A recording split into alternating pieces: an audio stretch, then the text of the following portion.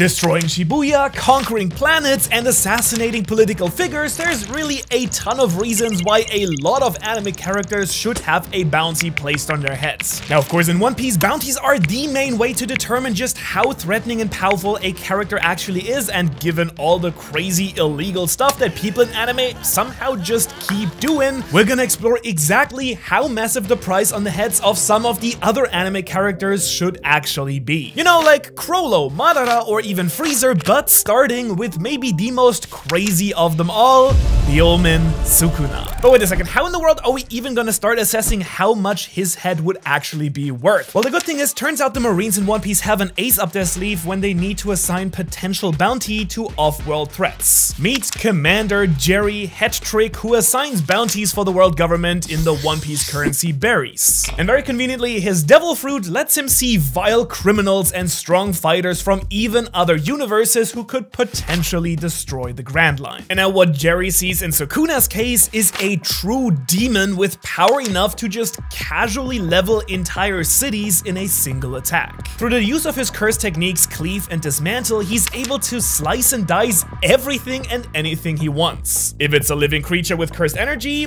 Cleave will do the trick, and if it's a building, forest, or even an entire island, Dismantle will also destroy it. And once he's used both of these techniques, he can then even unleash his ultimate move, Divine Flame, a burst of fire that can destroy entire city blocks in an instant. But of course that's not all, because with reversed curse technique he can heal nearly any wound, and with his various domain techniques like amplification or hollow wicker basket, he's basically safe from most barrier based powers as well. However, the real nightmare is of course his own domain expansion, Malevolent Shrine, a domain with no barrier spanning 200 meters. This hellscape unleashes Cleave and Dismantle attacks on every target within its borders, basically cutting everyone down like the weaklings they are. And if that's all not enough, he can also infuse his Divine Flame into his domain and burn anything in there to a crisp, as seen in chapter 259 of Jujutsu Kaisen. Really, it's no wonder he truly is the strongest in that universe. His fearsome aura is truly something else, and he radiates a level of terror maybe only matched by the King of Beasts, Kaido. I mean, think about it. The flames, the joking attitude, and the kind of sad, depressed desire for someone strong to fight, like these two have surprisingly much in common, which is why Jerry gave Sukuna a bounty to rival him, clocking in at 4.5 billion berries. In other words, we're starting off very strong, but if you thought that Sukuna was broken, can you imagine what sort of bounty the ghost of the Uchiha clan would have? Because that's right, next up, we're gonna look at the one-man army in itself, Madara Uchiha. Now, it's pretty obvious to anyone, I think, that Madara is beyond terrifying. He's a master of all chakra natures, and thanks to his eternal Mangekyo Sharingan, he could summon a Susanoo that puts him on par with the god of Shinobi, Hashirama Senju. With his Gunbai, he can defect nearly every jutsu, and while he was alive, he nearly conquered the entire world. But honestly, it's the fact that he's even stronger dead that really sets him apart from everyone else in the world of Naruto. Because that's right, before he died, he unlocked the ultimate dojutsu, the Rinnegan. Now, for the few non-Naruto fans out there, that's just a nitty-gritty way to say super god-level eyeballs. These eyes nearly allowed Naga no Pain to destroy the entire Leaf Village and capture nearly every Jinchuriki. They give their wielder control over the literal laws of reality, life and death, negating people's powers, eating souls, and so much more. So really, it's no wonder that once Madara was brought back to life, he single-handedly defeated the ally shinobi forces and the 5 Kage all by himself. And to be honest, even before he became the Ten Tails host, Madara was already a world-class villain, but once he actually gained access to the near unlimited powers of the Ten Tails, the Truth-Seeking Orbs, and Limbo, Madara was basically invincible. Honestly, if he were to actually roam the seas of One Piece, there's not many pirates, I think, who would even come close to comparing to his presence. And for that reason, Madara was given the highest bounty ever recorded so far at a whopping 6 billion berries, even surpassing Roger. Okay, these big bad villains are starting to get out of hand pretty quickly here, so can we just bring it down a notch before we start escalating over 10 billion berries here? You've gotta have someone that isn't that scary, right? On your list there. Griffith from Berserk? That's the next person on this list? Okay, well, I guess he does fit in with the One Piece political warmonger type of vibe. Because you see, the White Falcon is obviously one of the most ruthless, backstabbing, and cutthroat characters in all of manga history. Griffith, after joining the God Hand and being reborn, is basically just another godlike presence. In a nutshell, he has spatial manipulation and in particular uses gravity as a weapon to fight off his enemies. He's also a masterclass swordsman, but arguably his most divine power is his nigh absoluteness. He transcends reality and nothing in the physical world can actually harm him. He practically exceeds the world itself and is closer to the author of the story than he's kind of a character in it. Really, to harm Griffith, you have to exist outside of the boundaries of his own story. Plus, he's also just, you know, like really good looking for a reason. And so this pretty boy could probably just conquer about anything that he wants, and it's no wonder that Jerry has given him an incredibly high bounty of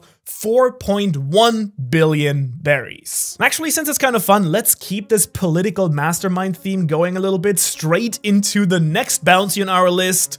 Crollo Lucifer from Hunter x Hunter. Now, this guy is a true next level thinker and is the head of the so-called Phantom Troop, the Hunter x Hunter world's premier criminal organization. He is a true master of his craft, and his craft is mostly being very, very evil. Having witnessed the truly vile and disgusting murder of his friend as a child, Crollo put himself through a nightmare by watching all of the world's most terrible things, and as a result is basically numb to anything bad in this world. Now, sure, he literally broke his own mind in order to accomplish his goals, but how does he do it? Well, he uses his raw power, tactical brain, and a very, very advanced Nen techniques to copy and steal opponents' abilities, using them as his own. Thanks to his special ability, Skill Hunter, Crollo uses his insane intellect to make his enemies meet a specific set of conditions in order to then steal their powers from them. And honestly, with an ability and a mind like his, the clear bounty for Crollo is 2 billion berries, putting him just above the One Piece criminal mastermind Sir Crocodile. I mean,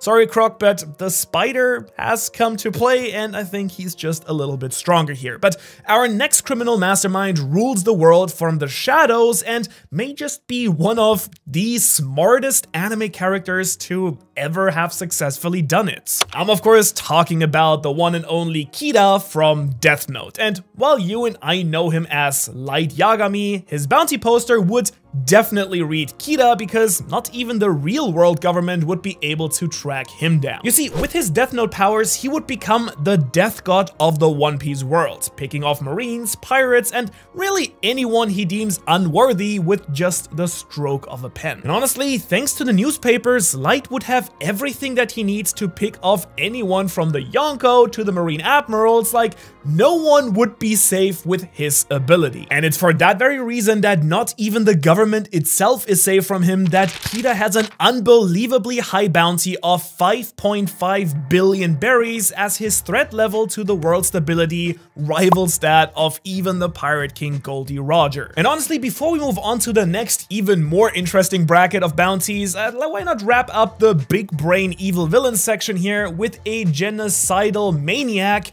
the man who guides fate itself and the master of titans, Eren Yeager. Now, it's pretty safe to say, I think, that with his army of colossal titans, there isn't any island in the world of One Piece that would be even close to safe from him. After all, for some reason, apparently those things can swim. Now, I don't know exactly how that one is supposed to work, considering their size and weight, but in a world with continent-pulling giants and island-sized prisoners, Eren and the gang do fit right in, I think. Now, undeniably, Eren is a very skilled fighter, and in his various Titan forms could easily take over entire countries. In fact, it took the combined efforts of all the other Titan shifters, the entire armies of the world, and his situationship to kill him in the end. He can harden his body to diamond levels of toughness and create massive weapons, blades, and spikes that can be shot out of his body with the Warhammer abilities as well. And so yeah, let's face it, he is a gigantic world-shaking threat that does deserve a bounty to match it, but he does also just need to get his head cut off in order to kill him, so he's definitely not as dangerous as everyone else so far, I think. But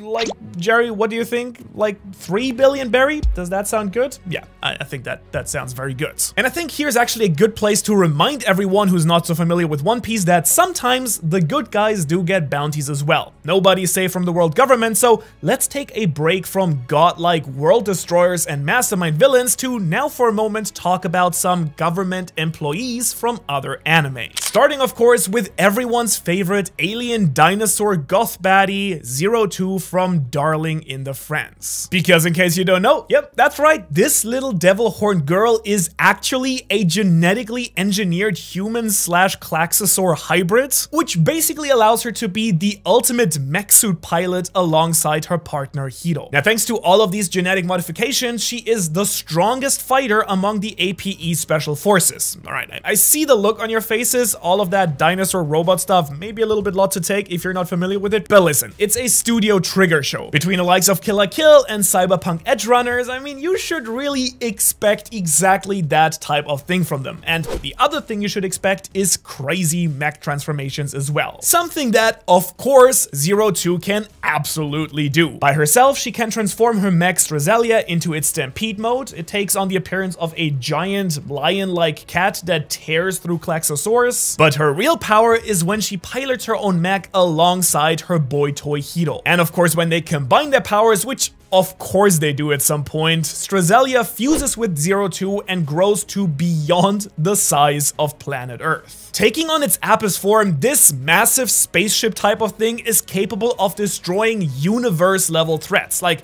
I thought Pluton was a terrifying warship, but 02 here is the real deal as well. And so thanks to all of that giant planet-destroying calamity level thing, 02 earned herself a 4 billion berry bounty, which honestly might even be way higher, but they can't afford to give her a bounty truly worthy of her destructive potential. Alright, that was a bit much and extreme. Let's scale things down a little bit for you, okay? Like for the next guy, but don't get ahead of yourself because this next dude's firepower is still super hot. You get it? It's a fire pun. Anyways, the next bounty is for Roy Mustang from Full Metal Alchemist, one of my all-time favorite anime. Now, the Flame Alchemist here is not only the hero of Ishval, but an absolute terror on the battlefield. Conjuring flames with a simple snap, he can burn his opponents to a crisp. His fire is so mighty, it can even take down a homunculus with incredible regeneration powers like he did to Lust. In fact, all of the homunculuses? Well, they even stated he's the most terrifying state alchemist out there, but his true goal of becoming Fura are what set him apart from everyone else. Dreams, of course, are a very powerful force, especially when it comes to giving out bounties. I mean, the greater your dream and the stronger the will to achieve it, the greater the mess they are for the world government, who just wants order and anyone to, like, just keep their head low. Nico Robin or Luffy here are the perfect example of this from One Piece, and so is our new friend Roy Mustang as well. He is a true master when it comes to leadership and a force to be reckoned with across the board. So it's no wonder, even politically but also strength-wise, that Roy D. Mustang has a 500 million berry bounty. But for our next category, I think it's time to check back in with Jerry on what other pirate threats are invading the One Piece world next. And oh my, is that a bear? Is it a cat? It's Totoro! Okay, let's face it, sometimes the Marines do miss their mark a little bit and give out bounties to characters that have no business having a bounty or getting hunted. Now, in Totoro's case, with his wondrous powers and his legendary pirate ship, the Cat Bus, he is a kind of weird threat to the world government that nonetheless would probably fit pretty smoothly into One Piece. And the government just really can't figure out what his deal here is. Does he plan to lead an army of little Totoros around to conquer the East Blue? Does he just want to hang out with the homies? Like, what's his deal? Regardless, he's an unknown threat of unknown threat level who seems to inspire happiness and joy, something we do know that the top of the world government hates. In other words, Totoro, you have earned yourself a 3 billion berry bounty, even if honestly probably you're harmless unless you believe into some very specific and disturbing and dark Ghibli theories. But that's probably a whole own video. And while animals are scary, there is an even bigger threat out there. No, literally, I'm talking about giants, and a new legend says there is a little giant who is making waves with his immense powers. He has an incredibly strong will, his smile is intoxicating, always grinning, and his potential seems to be limitless. Oh wait, he's just a high school volleyball player? That's a bit underwhelming. Well, I'm of course talking about Karasuno's pesky crow, Hinata Shoyo. And honestly, weirdly enough, he is absolutely the type of guy that I could imagine getting a bounty just because of his legend, you know? He falls in that kind of Bucky category of just spreading insane rumors about a normal-sized boy with the powers of a giant. I mean, let's be real, the world government would love to get their hands on him and make an army of little giants, but unfortunately, they're just gonna make their super soldiers really good at volleyball, I guess. I mean, who knows? Maybe Hinata could get one touch on a cannonball or surf a crazy float ball that destroys ship if he learns some hockey or something.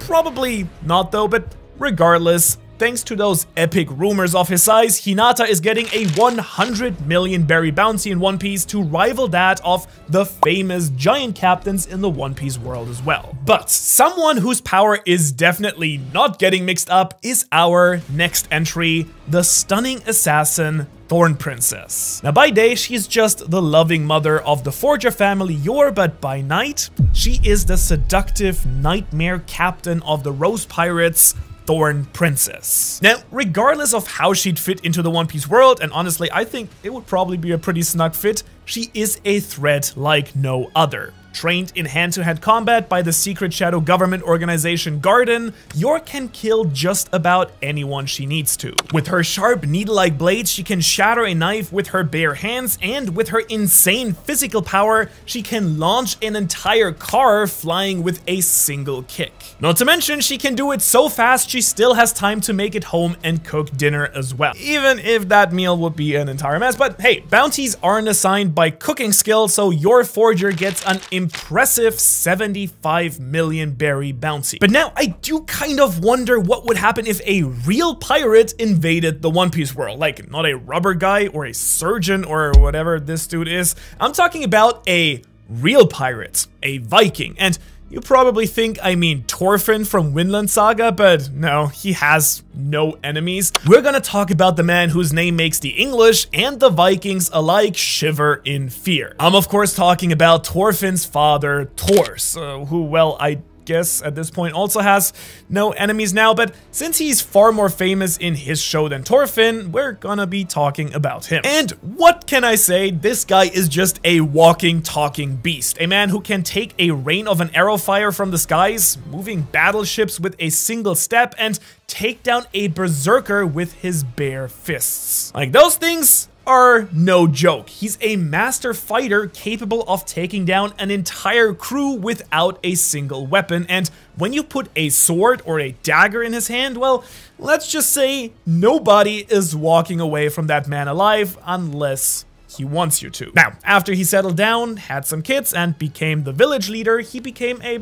pretty chill dude actually, but as we all know, a bounty is issued based on your potential and your crimes, not on, you know, your mental change, and since he is a living, walking and talking demon, Thors is easily getting a 100 million berry bounty. And meanwhile, on the other side of the medieval fantasy genre, we have the immortal elf mage that is taking anime by storm, Frieren. Frieren is an eternal scholar with a wealth of knowledge. From magic to history, this elf is truly something else, not to mention she's just pretty rad. She's satirical, funny, and pretty quick-witted. And, well, she's also an incredibly talented mage who can level entire towns, it turns out. You know, no big deal, but something we should probably address. Now, with insane fire magic like Volzambel, she can easily keep up with top-tier threats from almost all universes. But honestly, in One Piece specifically, knowledge is power, and her eternal life and quest to learn whatever she can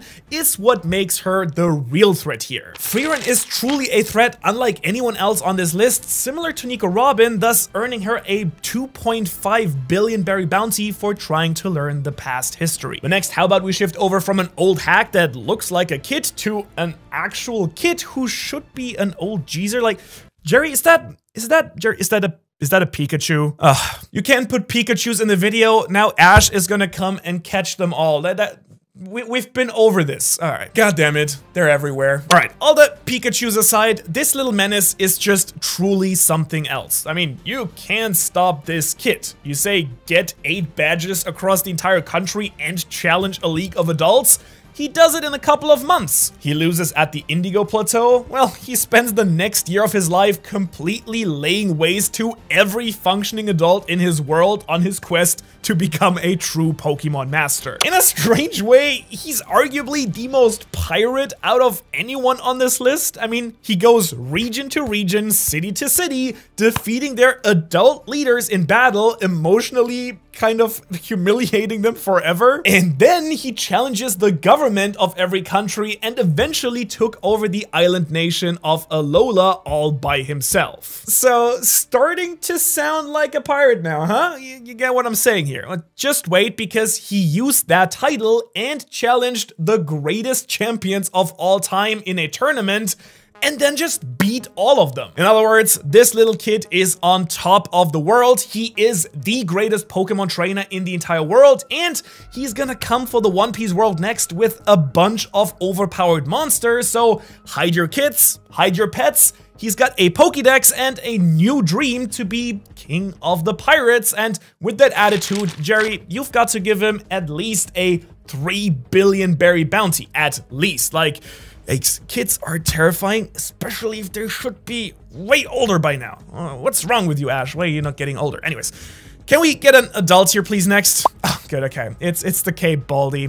Fantastic. Okay, this dude will be easy. Saitama, the One Punch Man, is arguably the most powerful character on this entire list so far, depending on who you ask, of course. He's capable of defeating everyone in a single blow and can even destroy stars light years away if he's given it his actual all. He can also time travel. Yeah, that's a thing that happened once. Who knows? This dude is a living joke in a way, but it's also perfectly on brand that because of his appearance and accident-prone lifestyle, nobody would even clock that he is truly that powerful. I mean, come on. It happened in his own story, and it's bound to happen here again. Like, let me pull up his bounty. Yeah, knew it. There it is. 1,000 berries. And apparently that's only because he committed minor tax fraud and just owes the world government a little bit of money. Okay, but on the flip side, let's talk about a literal divine level space pirate. Am I talking about Harlock? Nah,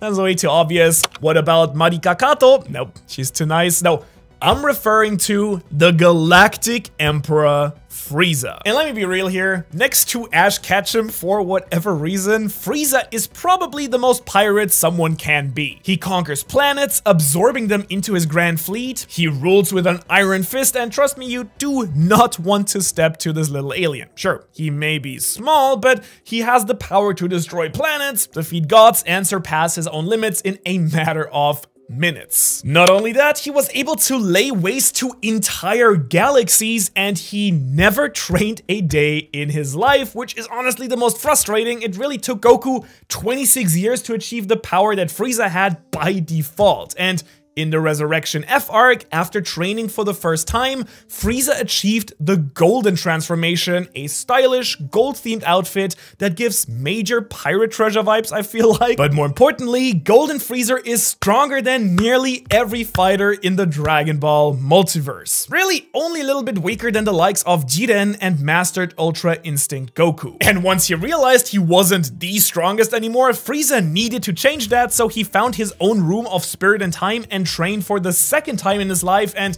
once he did that, he just broke the universe. No, literally.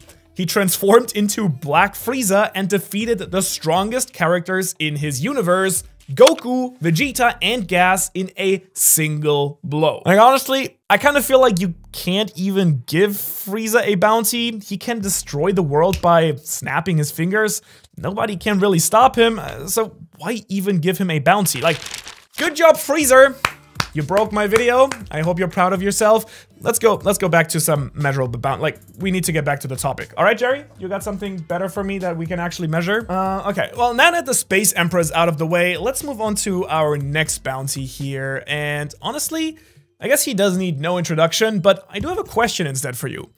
Does he have the highest bounty because he is Satoru Gojo, or is he Satoru Gojo because he has the highest bounty? And while I know that this might now come shocking to you because, well, Sukuna did kind of wipe the floor with him, I have a good reason that Gojo would have an actual higher bounty. Now, obviously, he is no joke as a fighter. After he was enlightened, Gojo transcended Jujutsu Society. He's got the 6 eyes and infinity that makes him almost impossible to hit, reverse curse technique that lets him heal entire body parts, including his brain, and his curse technique that manipulates gravity. Not to mention Hollow Purple, the ultimate move that destroys everything in its path, or his domain expansion, Infinite Void, a realm that, well, literally fills the opponent's mind with everything, everywhere, all at once.